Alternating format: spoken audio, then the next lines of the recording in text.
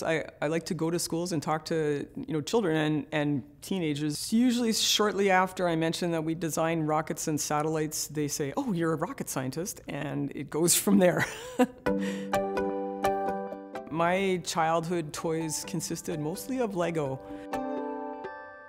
and considerably less of the kinds of things other little girls in that era played with.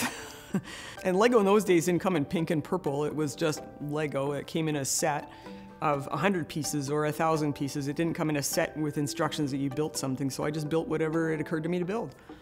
I think probably the best thing my parents never said to me was something along the lines of, "You can't do that, you're a girl." I have done far more than I expected to be able to do in engineering. I have worked on such an incredible range of projects, and as I got into third and fourth year of my studies, I was starting to worry that it was really going to pigeonhole me into things, and yet I've come away from that, and after the 30+ years, I've actually reached the point where I feel like I've done a lot of different things. I am never bored in my job. I'm always learning something new.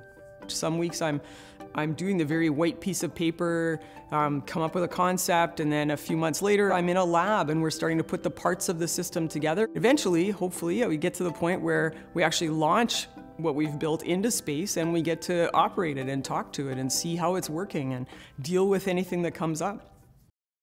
I think engineers think about all the time about how things are put together and how things can be put together better. The biggest misconception that everybody seems to have is that everybody thinks we're all math nerds.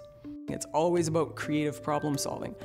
Often the problem isn't a simple solution, and so it's a combination of many, many different facets to the design of the rocket or the satellite. And so the creativity part of it is, well, what if we did it this way, or what if we did it that way? And we do a lot of that sort of brainstorming. It's like I start with this box full of Lego and somebody says, build me a satellite, and I have to figure out what pieces I'm going to use and whether the color matters or doesn't matter to build my end product. If you have creativity in your background and in your nature, that's actually something that will really enhance your capabilities as an engineer.